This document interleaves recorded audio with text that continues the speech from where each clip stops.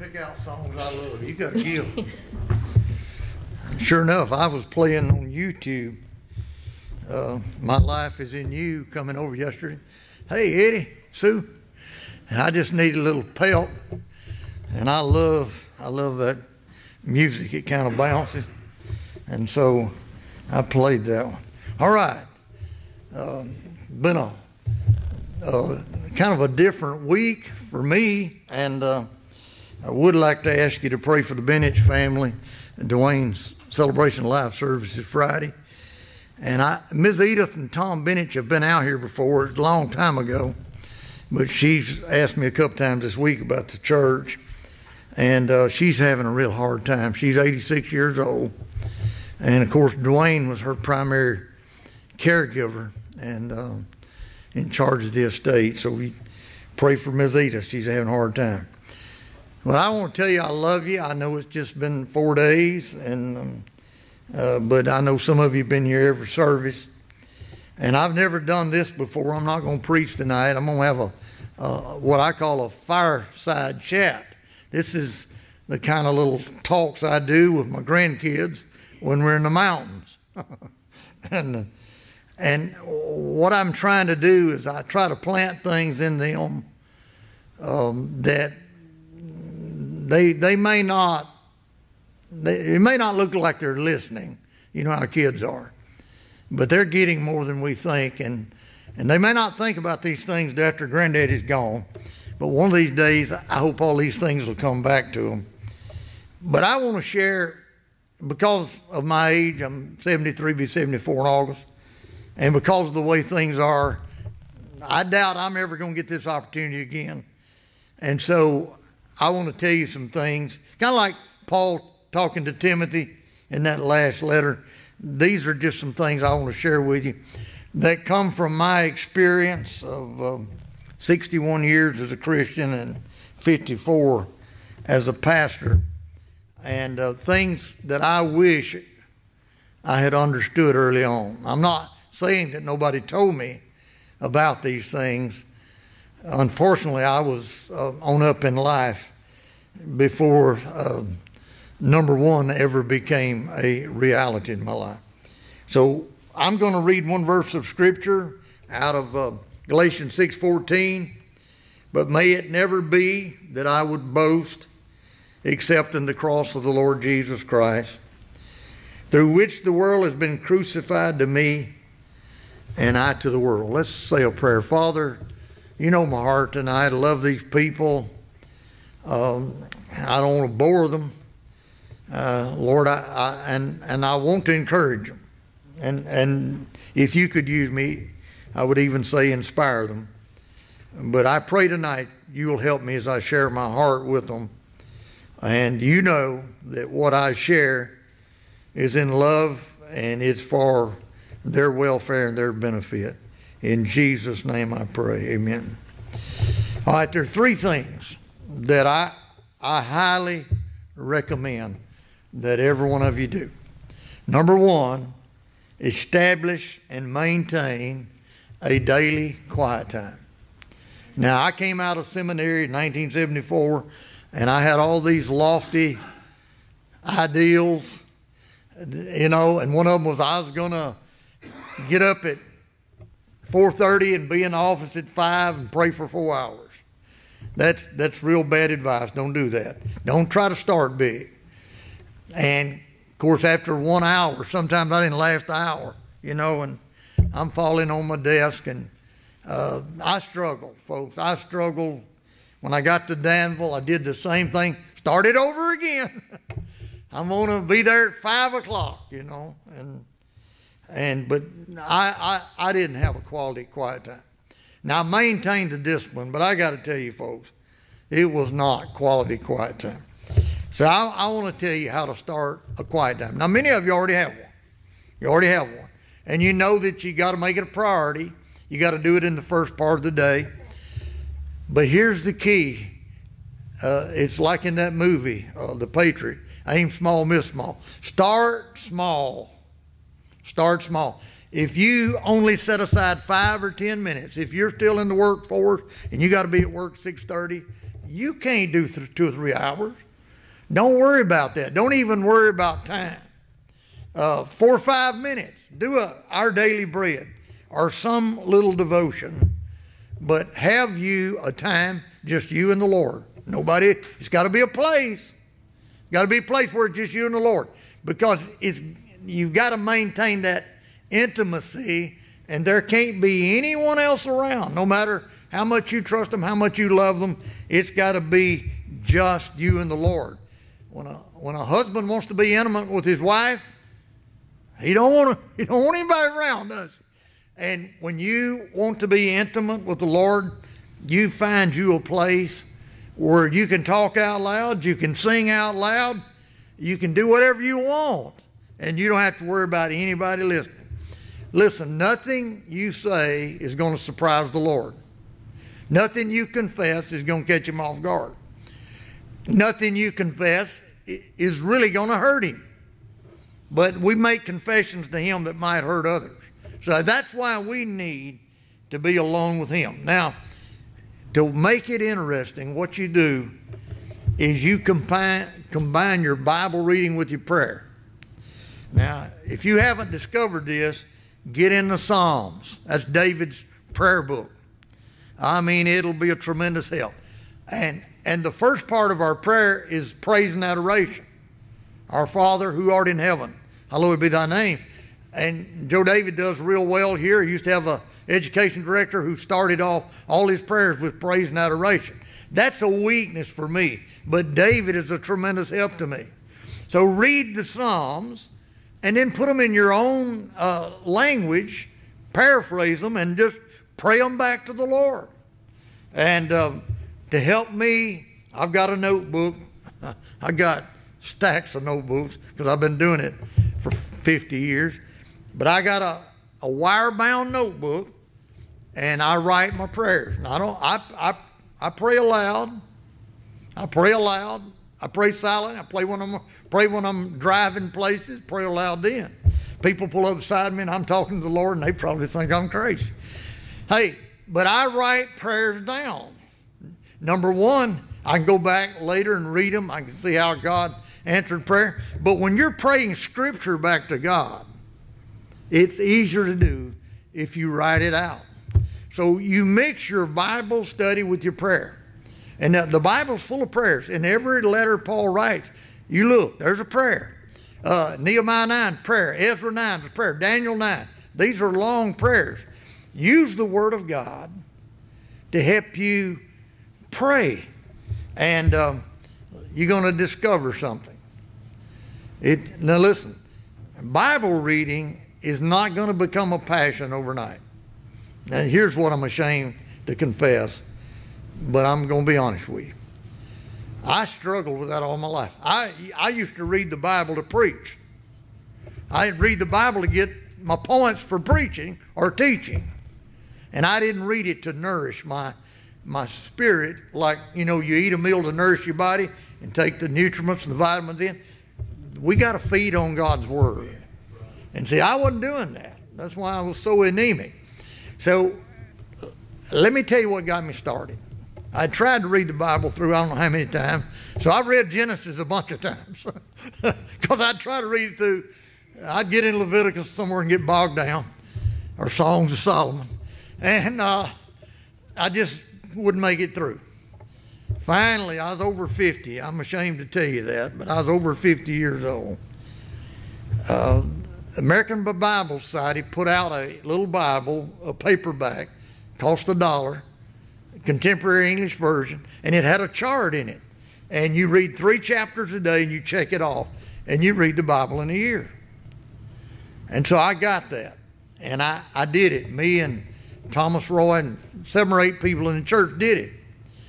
He got through by April, and I finished by June or July.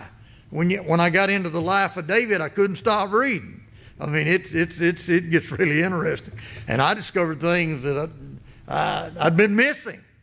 But here's what I want to say. Over time, when you make it a habit and you read every day, it'll become a passion. My favorite time of the day is in the morning my quiet time when I'm in a little building. I go to bed at night looking forward to getting up in the morning and getting in the Word and having my quiet time. Now, folks, like I said, that didn't happen quickly for me.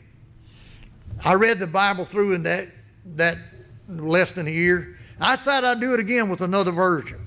Then an evangelist came to town and he told me I've read every English version in print.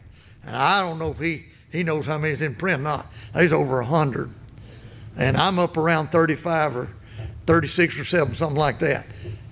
But folks, if you keep reading the Bible, it will become a passion. And you got to put that with your prayer. Number 2. So number 1, if you don't have a quiet time, start one. And start small. You say, well, I'm going to pray to 12 o'clock tomorrow. I'm going to get up. You're setting yourself up for failure. If you have to start with 5 minutes, start with 5 minutes. Number 2, learn to share your faith. Many people, many Christians, live their entire life and they never share their faith. Now, I know this happened 41 years ago because my daughter will be 49 in a few weeks. And this man came to Danville. He was a Gideon. And he had an unusual testimony. And one of my men heard him at one of these Gideon banquets. And he said, Brother Jack, you got to get this guy. His name was Tyler Short, but he wasn't short. He was 6'8", weighed about 300. He worked at a steel mill in Bessemer in the daytime, and he was a bouncer at a bar at night. Now listen, if he told me to get out of an establishment, he'd only have to do it once. I don't think he had much trouble as a bouncer. He was huge. Well, he weighed 13 pounds when he was born. His mama didn't survive. He was raised from pillar to post. But the influence around him, what little he went to church, was Church of God. Well, he got a hold of the Gideon Bible, and he read it. He got saved. And so he went to the Church of God. That's all he knew. And he went every time doors were open. He did that for about 6 months. And then he went to the pastor, and he said, Pastor, this is not what I thought it was going to be. He said, I thought the Christian life was going to be fun and exciting and exhilarating. He said, I don't mean to put you down, but he said, just coming to church. He said, it's okay. But he said, I thought there was more. And the pastor said, there is more. And he took him aside, and he took a little tract, and he said, I want you to study this tract, memorize this gospel tract. He said, I want you to go home and you just treat your bathroom mirror like it's a person. And he said, I want you to present the gospel to that bathroom mirror for a week. And then you come back and talk to me. So he did. And he said, now I want you to find a person and I want you to present it to them. Well, Tyler, he worked at the steel mill. He pulled into that big parking lot and he saw no boy getting out of his car. So he goes over and grabs him. He said, let me tell you what happened to me. And of course, that boy's all ears, you know. And of course, it scared that kid to death. And he was in shock. And he didn't get saved right then. But before the year was over, Tyler already led 5 or 6 people there at work to Jesus. And he discovered something that many Christians don't know. Your joy comes from your obedience and doing what the Lord told us to do. And now, we don't have to catch the fish, but we got to try. We got to learn that there's joy in fishing, whether we reel it in or not. We got to present the gospel. And people like me are lazy in doing that. Of the 3 things I'm going to share, this is the one where I struggle the most. And a lot of it's laziness. Present the gospel. And one night back when we did faith, this little girl, they didn't stay with us long. She and her husband were veterinarians. I think that's right. But they were in our area just for about a year. They moved from there to Moscow, Tennessee. Her name was Nancy, really petite. I'd guess 5'6" or so, weighed about 100 pounds soaking wet.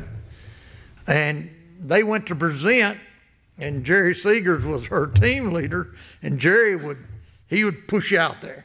If it's your night to present, he'd just do the introduction. He'd say, now Nancy's going to share the gospel. Well, they got in a trailer, and the man was there, and all they knew was just the man. And he was nice. He was nice. And in faith, you had 2 women and a man, or vice versa, but the woman always knocked on the door because, and so he let Nancy in, and she was presenting. She done got that far. And all of a sudden, a mad wife come out of a bedroom. And she ran them out of the trailer, screaming at them, get out of my house. Well, when Nancy got back and we had report time and she shared that, I thought, she'll never go again. That's probably knocked the spiritual wind out of her. But I watched that night in report time. Something happened that never happened before. When she shared her testimony that night, we wound up just having never happened again. Had a wonderful, joyful praise service right there. Everybody was elated. And it's like Peter and John when they got beat by the Sanhedrin. And they walked out. And they was all happy. They'd just been beat. But our joy comes from our obedience. And then the third thing is get involved in ministry and missions. Now, we got a lot of unhappy Baptists. And I can tell you one reason they're unhappy.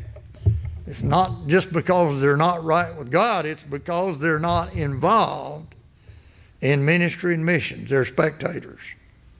They're spectators. They watch and they critique, but they're not involved themselves. Now, the last story I'm going to tell is a George W. Truett story. When I first retired, I went to Lebanon to preach, and a layman got up to introduce me. He said, Brother Jack is the only preacher that I've ever heard preach that I can remember his sermon. And so, man, he was killing me. And after the service, I said, his name is Dobb, brother. I said, Brother Dobb, what was the sermon? He said, I don't remember the sermon, but I remember the story. And this is one of my favorite stories. And I think it doesn't need much explanation. George W. Truett ministered, pastor First Baptist Dallas, in the early 1950s, before welfare. You can't think like today. They did have automobiles, not with air conditioners, but they had automobiles. And of course, he had affluent, wealthy people in his church. And one of his newest converts was a very wealthy single man. And he joined the church, but about 6 months later, kind of like Tyler, he came back to Dr. Truett and came in his office. And he said, Dr. Truett, I want you to take my name off the church roll. Dr. Truett said, I'd never had anybody make that request. And he said, it's just not what I thought it was. I don't have any joy. And he said, I feel like a hypocrite, and I don't want to be a hypocrite. And I'd just like for you to remove my name from the church roll. Well, Dr. Truett, it was taken back, but he was very quick-witted. I wish I was. And he had a note that his secretary put on his desk that morning. And it was a woman's address. And she had like 5 or 6 children. This is before welfare, folks. This is back when if somebody didn't help you, you starved. We don't allow people to starve anymore, but this was back a long time ago. He said, okay, I'll remove your name from the roll, but he said, would you do me one favor first? He reluctantly said, I don't know, Dr. Truett. He said, just do me one favor, and then if you still want me to remove your name, I will. He said, okay. So he handed him that address. He said, this woman's got several children, and they don't have anything to eat in the house. And I would like for you to go to the grocery store, get several bags of groceries, and carry it to this address. So he did. He had plenty of money. That wasn't a problem. He bought several bags of groceries, put them in his car. But he was really nervous. He had never done anything like this before. He found the address. So he's trying to get those bags on the porch where he can knock on the door and run jump in his car. But those kids hear him. And they come out, they come through that door, and they swarm him. They're around him like bees. And they're touching him. And then the mother comes, and she said, and they're getting the groceries. She said, "You got to come in." No, ma'am, She said, "No, you got to come in. You got to come in." So he goes in, and she says, "The kids and I were praying before you came, and we were telling the Lord that we didn't have anything to eat, and we were asking Him to provide." And he said, "You drove up, and it's like you're an angel." And he said, "The Lord has used you." And they formed a circle, and she said, "We want you to lead us in prayer before you go." He said, "Ma'am, I'm sorry, but I've never prayed out loud in public ever before in my life." She said, "Oh, you can do it." And all the kids, they done made the circle. They're looking up, you know. And so he bows his head, and he prayed just a simple prayer. And then all them kids had to hug him. And the woman thanked him repeatedly. They escorted him to his car. Oh, it's a big deal, you know. They were just thrilled. And when he walked in Dr. Truett's office, this is what he said. He said, "Give me another name. Give me another name." The reason we got so many cantankerous, unhappy Baptists is they don't know the joy of ministry. They need another name. They need somebody to help. And I've been with people that I love when tragedy struck, like things like what's happened to the Bennett family this week. I've known wives to lose their husband. And I've known them to give in to the self-pity. And I'd tell them, "You know what you need? You need to get out of this house and go help somebody. Because there's somebody out there in worse shape than you're in. And the best therapy in the world is to get involved in helping other people in ministry or in missions. And just letting God use you to love and to touch the hurt of other people." Now, folks, I challenge you tonight to give consideration to these three things. I imagine everybody in here has quiet time. But remember, don't leave the book of Psalms out. And we all probably need to rededicate our life when it comes to sharing the gospel. But if you're not involved in missions and ministry, get involved. Let's pray together. Father, thank you for this day. Thank you, Lord, for all your blessings. Thank you, Brother Chris. Thank you for this sweet church, for Joe David and Laura and Eddie and Sue and everyone that's here tonight. Lord, you've spoken to me this week. You've been good. I mean, the music each night has touched my heart and ministered to my need. And I just pray, my prayer is that something we've said this week will be an encouragement to someone here. And Lord, I really pray that everybody here will have a productive and glorious quiet time in the days to come, that they'll get to share their faith and that they'll get involved in ministry and missions. In Jesus' name I pray. Amen.